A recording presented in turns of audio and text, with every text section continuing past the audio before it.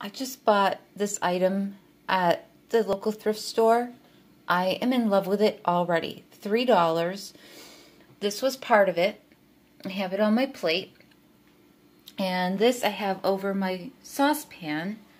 I'm going to demonstrate. This is the most beautiful thing. I got this for $3. Now here's my crushed tomatoes from the can, of course. I'm in the middle of making a pizza. Now, one of the things that I do when I make my pizza is I always worry about getting things too wet on my crust. Today I am making a ground turkey crust. But now I'm trying to do this single-handedly, so bear with me. But what this does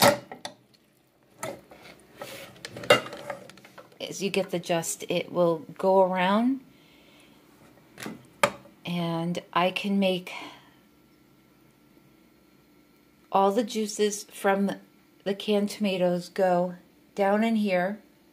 And yes, when I make my soup, I do add the eggshells because that boils out any nutrients from the shell, and then I can strain that back into the pot and I can make a soup from the broth of all the goodness. I had a bouillon, and then this will be my tomato sauce for the pizza.